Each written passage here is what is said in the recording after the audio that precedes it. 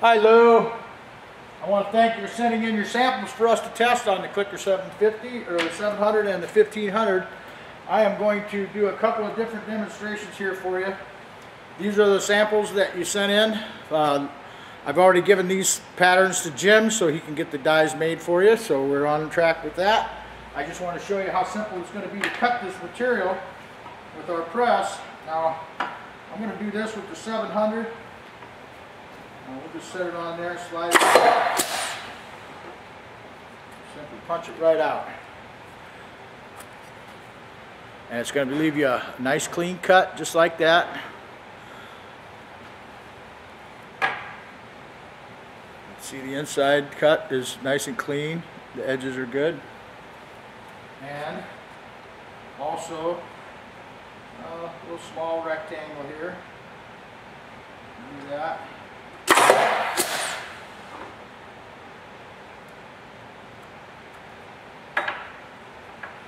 And as you can see, the closer you get to the edge of the material, of course it's going to split out because I was right out on that corner.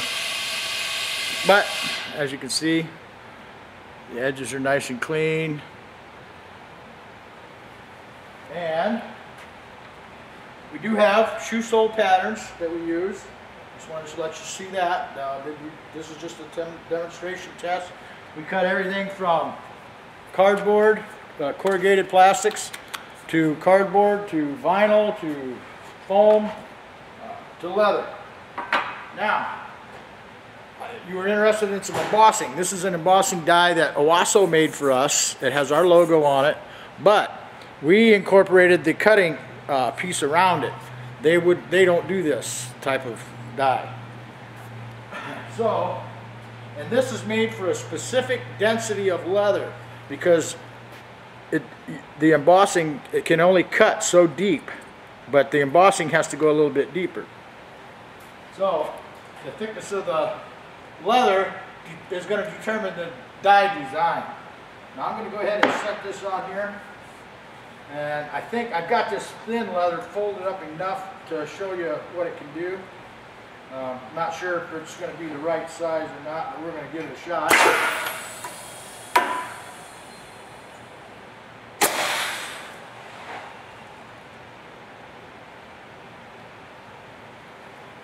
Alrighty.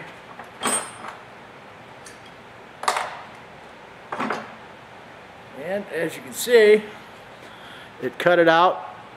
And the leather wasn't quite as thick as I needed it to be. It needed to be a little bit thicker like this fold to get a full impression, but that's the way it works. Now, as far as regular embossing, these types of dies here, this is a little Harley-Davidson emblem. I'm going to try to show you how this works. Now I'm going to set this on here, but I'm not sure I've got the right thickness for this particular embossing die.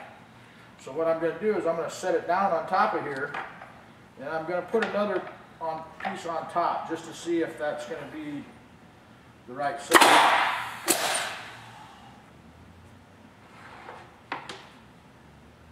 And it wasn't. So we'll go ahead and we'll put another piece on. It's a little bit thicker to see if that's going to make a difference here.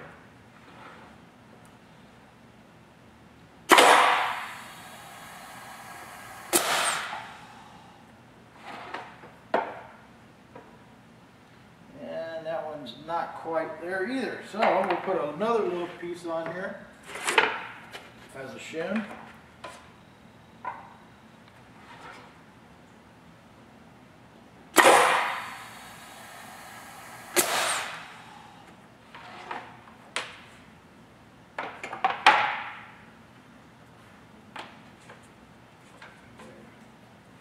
That one was just a little bit thinner also, so what I'm going to do is go ahead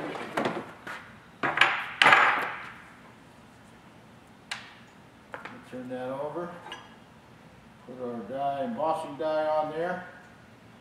Determining the thickness is the hardest part of using this, to determine how thick you really want this and how deep you want your impression to be. And that one did great. I saw that one squeeze down in there, so didn't quite hold it long enough for the impression to stay.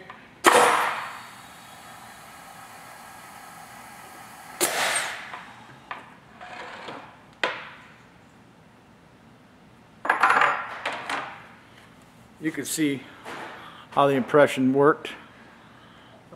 Not quite as detailed as you'd like, but it may be the material. It's a little spongy, so you don't get the right impression on it. Try it one more time here, in a different location.